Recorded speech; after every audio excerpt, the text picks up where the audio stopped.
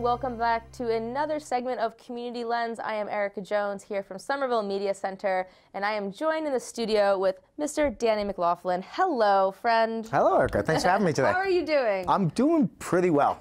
Considering it's the dead of winter, I'm doing all right. I know. You've de-thawed from outside. You're in the warm studio. You are the Ever Fearless Program Director of Teen Empowerment here in Somerville, and you are a man about town. Many people probably know who you are. For those who don't know, though, what is your story and how did you even get to Teen Empowerment? I know that you grew up here in Somerville.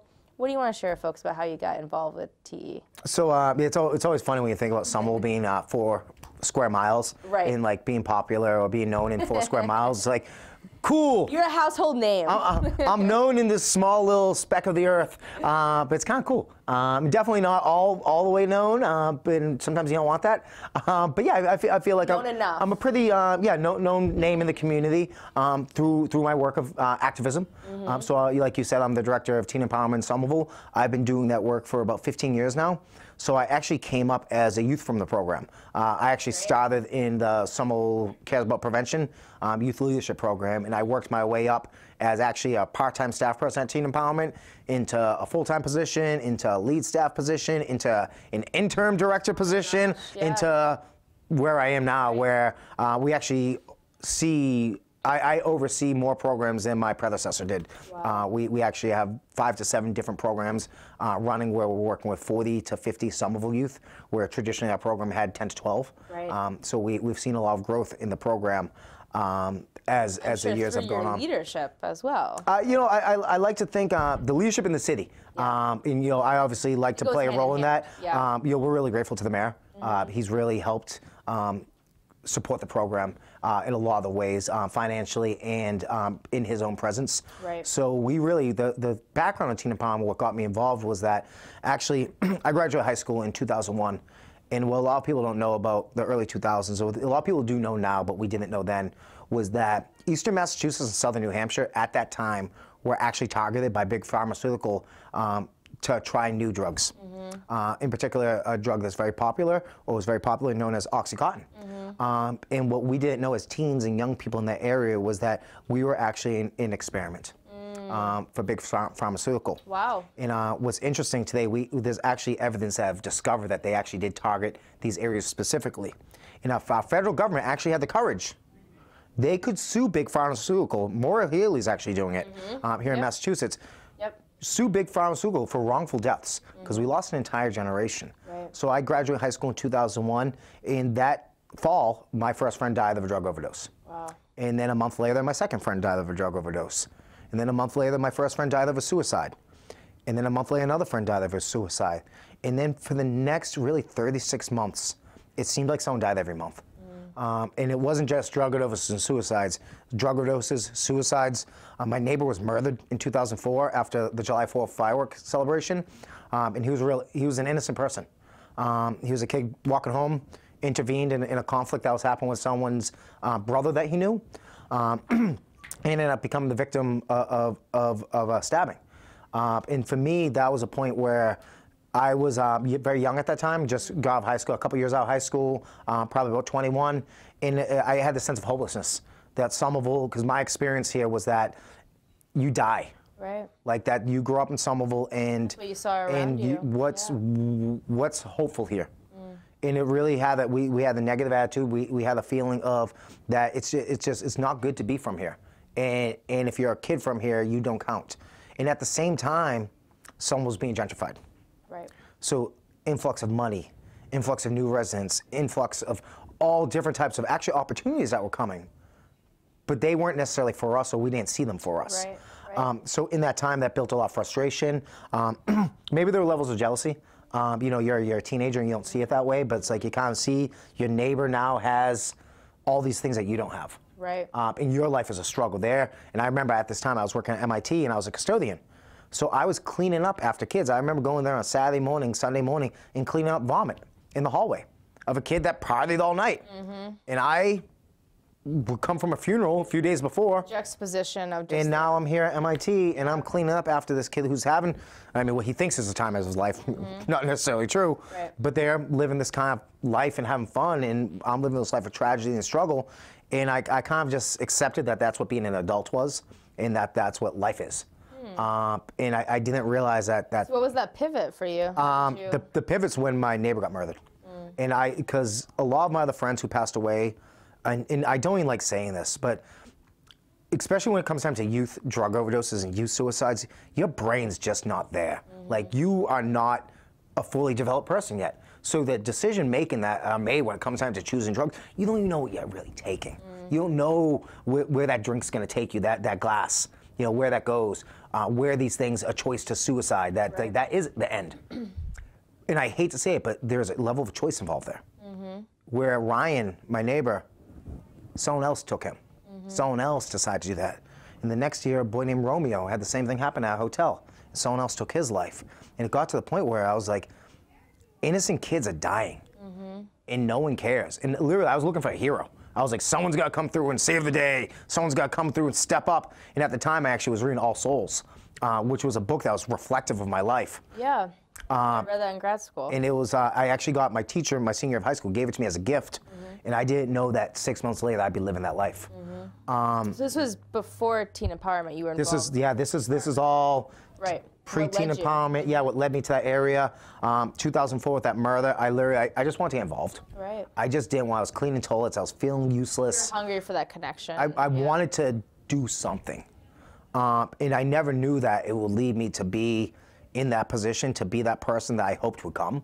Like, I was like, who's gonna do this? Who's gonna come through? Who's gonna step up? Right. Never thought it was gonna be me. It was you, yeah. Yeah, and that's kind of crazy. I never thought of myself as a leader. Because you're such an inspiration to so many young people, and as a colleague, you are a fierce leader, and it's contagious. Well, thank you. It comes from a lot of pain. Yeah. You know, it comes from loss, and it comes from trying to really make the community that people live in now not be the same as like what we had to deal with, the kids shouldn't have to deal with. Right. And my role is to be, for young people, what I didn't have. Right. What my friends did. If we had a teen empowerment. Right. Think about The Voice. All that frustration, the suicides, the overdose. I'm screaming for help. Right. I'm looking for a voice. I'm looking for someone, for acknowledgement. Right. And if you had that opportunity, like Teen Empowerment gave, like a lot, like the Media Center gives, like Books of Hope gives, like a lot of these awesome organizations give, and now that we have those, you're seeing things are very different here. Right. Kids feel empowered. Kids feel there's almost a sense of entitlement here, where it's like, no, you owe me. You better listen to me, and that's good. Right. Because kids should feel that. Kids are dismissed all the time. Like, oh, you don't know yet. You can't vote. You're just gonna vote for skate parks and stuff. But if you ask me, I mean, the adults who vote don't always vote off the best reasons. And young people, when you think about them voting, especially young people who would vote if they lowered their voting age, it's not every young person is going to vote. Right. You're going to get people who are passionate and care and are informed, probably more informed than a lot of adults. You know, so that's a little background. I could talk about that story for days. Talk about TE like present day in terms of like your experience that you found through TE. How are you seeing that in the kind of the programs and events that you all are running? How is that impacting Somerville youth today? Yeah, well, number one, we'll put money in their pockets. We pay the youth, value them. Like, really be like, hey, what you say, what you're doing, the work you're doing, the things you're passionate about, they matter. And we want to put money in your pocket for that. Because if we ask adults, if me and you go to a community meeting tonight, I assume you're probably a salaried employee. Yes, I am. So that goes with our job, right? So we're getting compensated for that. Right. If I have to go to an extra meeting, maybe I can swap my hours or do this and that. But then we ask young people to do, and we want to do it for free. Right. But you're the most valuable person in the room. But we don't want to pay you or give you value. So putting value on them. Yep. Giving them opportunity to use their voice. Workforce development. Yeah, and just the opportunity to be representatives for themselves, to be advocates for themselves. The young people who go to these things, they're smart. They know what they're talking about. So our program today, we're looking at, we have a mental wellness program. So now we go back to the past of all these traumas and tragedies that happened that led us to where we are today. But now we have a mental wellness program. When you think about all those kids in those opportunities, if they have the opportunity to connect to the program, learn some skills, learn QPR trainings, different things that you can have in your Rolodex, really. No one uses that anymore. The digital Rolodex. Right? So as a teenager, now I have all this equipment. So I know how to support my friends. I know how to support myself. I know to ask for help. There's resources here, but a lot of people don't know where they are or how to connect to them. So today is very different from where we were 15 years ago. Today, some of the kids see themselves as leaders. They see themselves as thought provokers. They see themselves as people who can challenge authority. Where before it was almost muzzled. It was keep it down. Don't talk about that. Don't go there. And it's very, very different today, and there's a lot more opportunities because of that. Yeah. But what's interesting is there's a lot less youth. Actually, I just saw today, I think Somerville has only 2% of our community is 13 to 21. Wow. And that's insane. That's when we really think about Somerville and Cambridge, a combined population of roughly 250,000 people. There's fewer families or just reproduction in general. You go to a Somerville High versus Cambridge football game, there's 50 kids between two cities that have a population of 250,000 people. 50 kids, two cities. Wow. Where are they? Everett High was built for 1,700 kids, and they have 2,300. Wow. Somerville High, when I went there, had 2,100. It was built for 1,800. Now they have 1,200. Just affordability. Affordability. So that's another. So now today, that's one of the big things we're dealing with and trying to look. How can kids stay in Somerville? The success used to be getting out before. So you have mental health, and then as an actual program itself, right? And then what are the other like main programs? So we have one here at the Somerville Media Center. They're creating podcasts. They're having Youth Matters Media. Yep, Youth Matters Media. They're doing some awesome work with Heather McCormick. Big ups to Heather McCormick.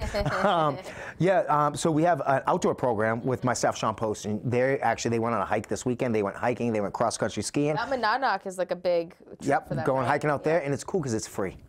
And most times I joke, I'm like, people should pay us to do these programs. But we don't pay people to do these programs because they're... And that goes right with mental health. And it does. Mental and obviously physical health, but just to get into more open and green space. It's such a hard access here in Somerville that's great. And for young people, especially young people of diverse backgrounds, like typically when you go to the mountains, you see white faces. You know, you go to New Hampshire and like, who do you see? You're not seeing a diverse range of kids, but if you give them the opportunities to see themselves in there and be like, this is for you. Just like our Red Sox game. You go to a Red Sox game, everyone looks like me. I'm Waldo, trying to find me a Red Sox game. But if you look at the communities that surround Boston and the Red Sox, it's like, well, there's kids of Brazilian background, Haitian background, of all types of background. They should be there. They're the faces. They're the community. So bring them, but you have to bring them and give them the opportunities. If you don't take them. We have their photography exhibit on display. I know it's a partnership with the library, but we have some of the work that was done through the program from the youth's visit to Mount Monadnock on our walls. It's pretty, and it's great, and I love that it's incorporating the content creative side and also documenting while you're out in nature, and just also hopefully being present as well. But we connected to No Trace Left Behind either. It's like, what's your impact? So we think about when your impact on the environment, but so when you move to a community, what's your impact? So if you move here as a new resident, and one of the things that gets really hard, people think that it's like, oh, you're against new residents. It's like, and that's the furthest thing from the truth, because one, our immigrant population is like really one of the things that makes Somerville the great city it is. But the second part is it's all about being invested. Yeah, if you move here to a place like Somerville or Brooklyn or San Francisco, wherever it may be, and you come here and you're like, you got to change for me. I'm here now. I want this, and I'm calling the cops to the kids in the playground and this and that, and I want all these changes for me. Well, yeah, I actually don't want you here. But if you're coming here and you're like, hey, there's a community here. There's an identity here. There's people who are from here, and I want to be a part of this. I want to be part of Somerville. Not I want Somerville to change for me. Oh, I want you here. Definitely, I want lots of you here, because you're going to invest. You're going to make the same bet. Maybe you're going to raise your family here. If you can afford it. Right? So that's where it gets twisted a lot of times when you're talking about being from here and like the identity. It's like, oh, so you don't want people out. It's like, that's not necessarily true. It's easy to say that. But when you really think about it, all we're asking for is people to know Right. Do a little research. And same thing if I move to another area. It's like, I want to know the area. course, I want to know a yeah. little bit of history. Was this an industrial area? What were some of the things that made this city? Did they manufacture bricks? What were some of those things? Because that's history. Right. And that's the depth. You really think about Somerville, brick manufacturing, this square right here. Literally, people's grandparents who live here laid these streets. Right. They built some of these houses. So there's a great deal of pride in this community. That's cool. Talk about the Peace Conference as well, because I know that's a annual awesome event that happens at the Somerville Theater. Yep. So it's other venues as well, but yeah, we're hoping this year. I'm actually trying to work a permit for Somerville High School this year. Right now, we're permitted for the East Somerville School. Okay. For May 9th, Saturday, May 9th. How many years has it been? This is going to be I believe it's going to be our 14th annual. Okay, so Yeah, 14th annual Peace Conference. What is a Peace Conference? What's the goal behind that? The whole idea of Peace Conference, when I talked about earlier about that lack of youth voice, it's getting at youth voice. It's bringing the mayor, the police chief, the city council, the school committee, nonprofit leaders, city agencies, superintendent, bringing them all into the room to listen to youth. Right. To listen to their stories through theater, through music, through spoken word, through speeches, through content, through whatever they see as a way of Mobile that they can express themselves and talk about. And you go back to what I was saying earlier, lack of self-expression, lack of voice led to this kind of muzzled feeling that may lead towards people choosing other paths that are permanent. And when you give these opportunities and you're seeing that same kid who you might have written off and they're up there giving a speech and it's like, yeah, actually there's some opportunities I can come here and this kid's a leader. Right. And that's one of the difficulties that sometimes happens with our work because we work with Somerville kids. So some of them are high risk and some of them aren't. So I've had people say, oh, why are you working with that kid? He's trouble. I'm like, well, but if that kid can be involved and get some kids who are gang involved, come into our program, maybe get in their head a little bit, start to work with it. It's like, you know, we work with Somerville kids. So sometimes they're honor students, sometimes they're kids who have dropped out of school, but sometimes it gets mixed up with people like, well, this kid's really good and they're a good thing for the program, but I'm like, that kid is going to be successsul whether they're here or not. Right, and it's also just believing in someone's ability and giving them the opportunity. And what's going to benefit this kid and the community? Because like, hey, well, if I engage this young man or young lady and they're able to feel engaged and feel empowered, then it's like, well, guess what? Well, that kid in 3 years could have been a person in the crime log. Right. But instead, no, they're a person participating in youth police dialogues, and training officers, and doing basketball tournaments. And that's huge. Yeah. The relationships that you all have really like fostered and created with the police department here, and so much. Talk a little bit about that, and also talk about how that has also been highlighted recently in a special collaborative exhibit in DC. Great transition, Erica. Which is awesome. So yeah, talk a little bit about the program here locally, and then how that also manifested into the DC exhibit. Great. So we've been doing, Teen Empowerment's been doing youth police work for over 20 years now. We like to market ourselves as experts in youth police relationships and how to get into the nitty gritty of actually looking into what matters when it comes time to those relationships. And we've been doing that in Boston for a number of years, but we brought that same work here into Somerville. And here in Somerville, over the years, because the mayor is a big supporter of youth police dialogues and police accountability, we've always had the ear of the police chief. But over the past 5 years, I gotta give Chief Fallon a lot of credit and a lot of props, because it's not just that he's being told work with teen empowerment. Right. He comes up with ideas himself. He's a thought leader. I'm actually, my biggest fear for Chief Fallon is that one day some big police department's gonna be like, this guy's awesome.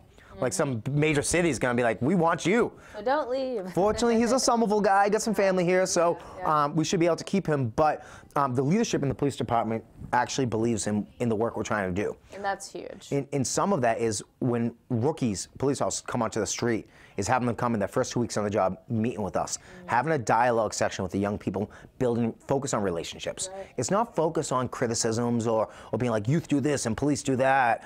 That's not what it's about. It's about getting to know the individuals. Right. And establishing trust, like going back to that, like getting to know your local officer who's on foot, right? And yeah. If we know each other by name, we treat each other very differently.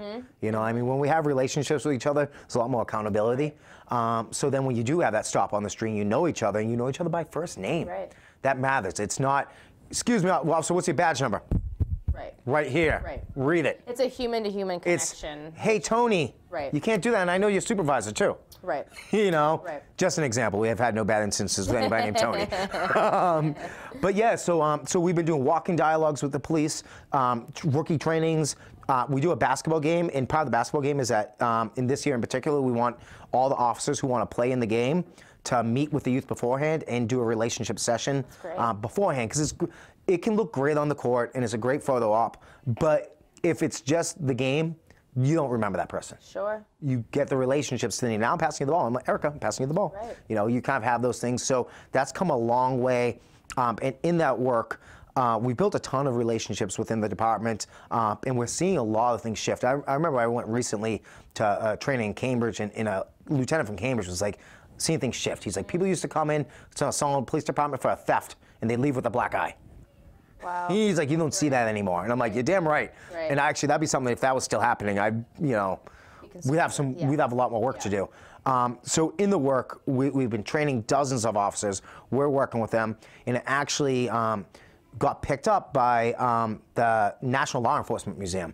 Wow. They actually heard about the work we've been doing, because it's really nitty gritty. It's the work, and it's really yeah, unique too. and it's stuff that not a lot of people are willing to do. Right. Sit down, talk one-on-one with the cop, brainstorm issues that you face, that we face. Right. What can we do about it, and challenge each other. If people are saying things that are kind of off, having that conversation. Right. What do we need to do to address this? How do we have to look at these negative attitudes? It's not to say it's perfect either, because it's police departments made up of individuals. It's all a work in progress, but you have put in so much work, you and your colleagues, to lay down the foundation, and that's huge. Exactly, and same thing with young people too, though. Like, not every young person that works through us is always going to have the best relationships with police. Some will maybe the kids that they get in trouble. Right. But again, for the police to understand that that's actually a benefit. That even if this young person got in trouble, but you know who they are, in the level of engagement is just different when you're able to do that. Right. So now we're actually, Somerville is featured with, I believe it's Charleston, South Carolina, Chicago, Dallas, Cleveland, and Somerville. That's great. So we're the only city with less than 100,000 people. Every other one is a major U.S. city, and we have a wall. Wow. It's an absolute. This is in Washington, D.C. In Washington, D.C. The National Law Enforcement Museum? Yep. Very It's cool. it's huge. It's right near the National Mall. Walking distance from all the other Smithsonian's museums. They do charge those, not like the Smithsonian's are free. Yeah. It's a wicked interactive museum. Like, you can solve crimes. You can be a 911 dispatcher. I know we're having pictures on the screen right now as well. We're showcasing all this awesome stuff. But the 5 communities room, I walked in, I couldn't believe it. Wow. I was like, I knew we did it, but seeing it was huge.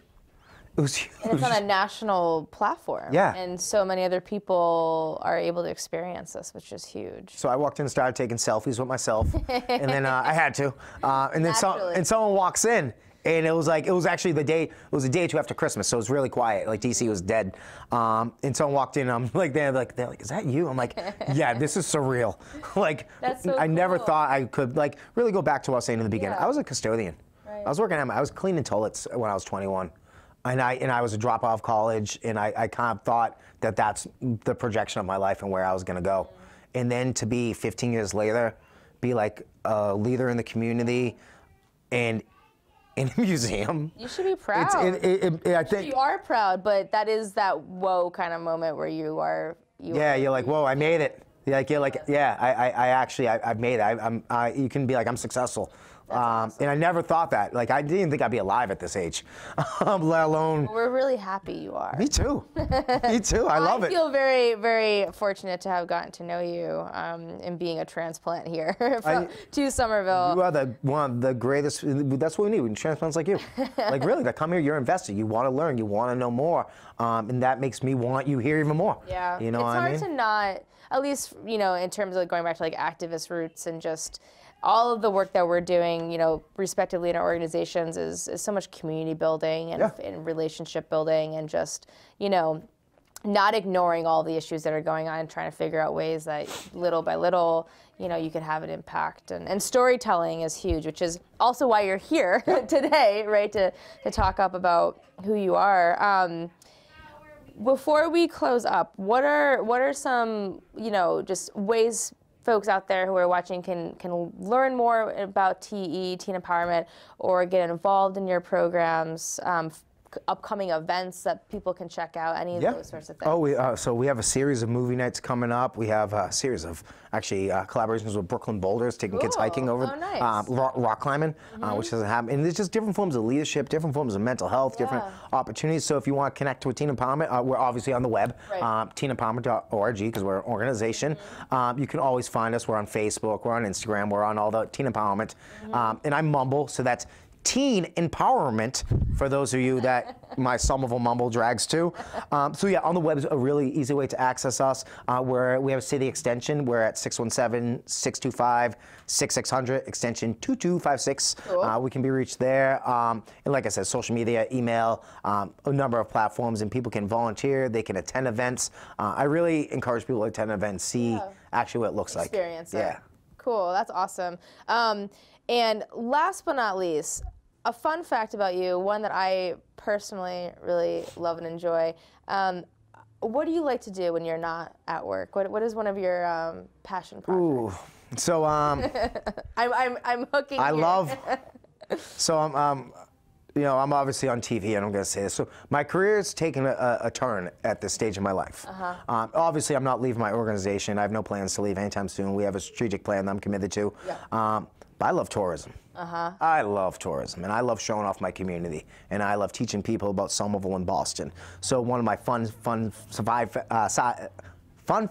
side fact is that my brother and I, actually his girlfriend and him started a thing called Townie Tours. And I'm a major part of that. And we actually do walking tours of the city of Somerville in Davis Square. That's great. We charge people. We're on the web. We're on the Boston calendar, townietours.com. Nice. And I have my my alias as Boston Dan. And Boston Dan is a YouTuber. I feel weird speaking about that in the third person, actually. Let me step away from that. You're very entertaining. But yeah, I ride a pedicab in Boston. So I do Boston pedicab. I do walking tours in Somerville. I love to talk about history. I love to talk about the Industrial Revolution. I love to talk about the gang wars of the 60s. So cool. Really talk about how we ended up here today. How did the potato famine impact us? How did all these different things, the molasses flood, all these different things that, Boston riots, all these things that impact the Somerville and Boston that we need today, and talk about in a historical sense, and make it fun, because the whole idea is that of Townie Tours, people are here making big money off Somerville. Everyone's moving here, they're paying a lot to be here. Know the community that you're coming to. So it's our way of actually marketing ourselves. And be like, well, we're from here. And every time people come to Boston, they want like a Good Will Hunting to give them a tour. And then they end up meeting someone from some other town that they claim they're from Boston. And so obviously Somerville's not Boston, so but we're it. You're the localized flavor for a really unique experience. Oh, it's so unique. From biking tours on pedicabs to walking tours in Somerville. I'm signing up. Follow me on YouTube, Instagram, Boston.Dan, Facebook, Boston Dan, Twitter. I don't really use it, but it's fine. I'm on there. I love it. I love it. Thank you for promoting that, because I think that's a really cool. I will be shameless. It's fine. And Townie Tours also. It's good. It's good. Danny, it is a pleasure, my friend. Thank you for coming in. Thank you.